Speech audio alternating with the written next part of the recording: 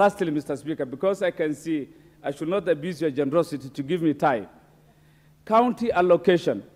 We have been pumping colossal amount of resources to counties, but we have mainstreamed elitism, tribalism, corruption, all kinds of evils. Converse to the hope we have had at the initial stage. I think it actually they don't raise it.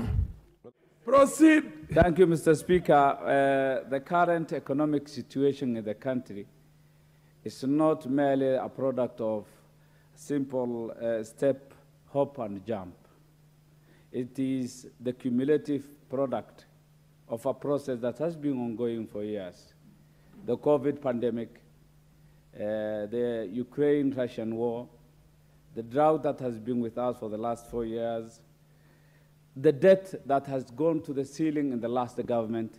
There is a perception out there that the mere change of government from the handshake government to Kenya Kwanza is the making of our economic situation. That is a very wrong perception that I think it should be corrected. It is mismanagement that has been going under other vagaries like climate change.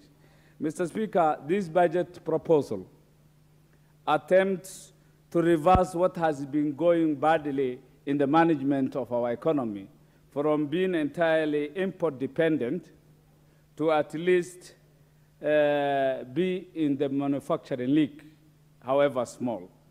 Mr. Speaker, the most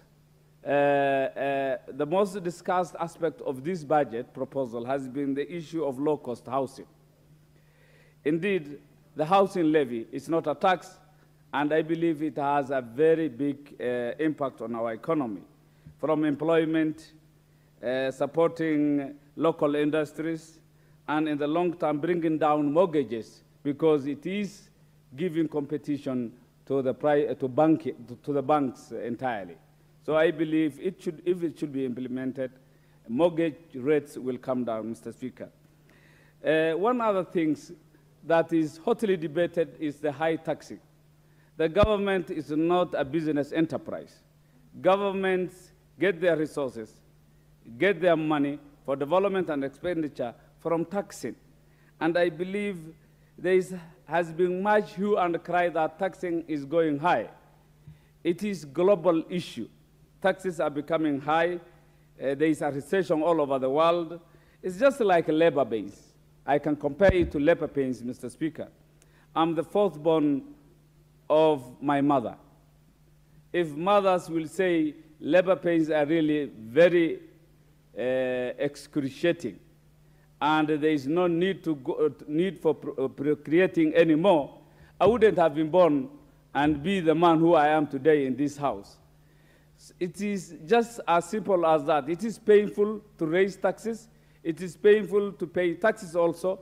So I believe we have to bear with this and make sure that this country can at least collect the resources it so requires to make sure that we can have money for our expenditures and development. Mr. Speaker, on the budget, there's much good things, including agriculture, to incentivize production than the case of subsidies in the previous government, so that there is much value addition and we can grow crops so that we can be food secure than being importers of food, Mr. Speaker.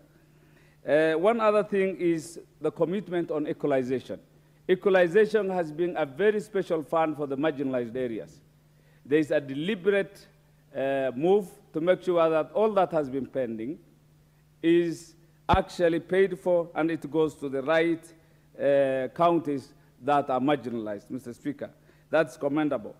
There is the recruitment of teachers, which is ongoing.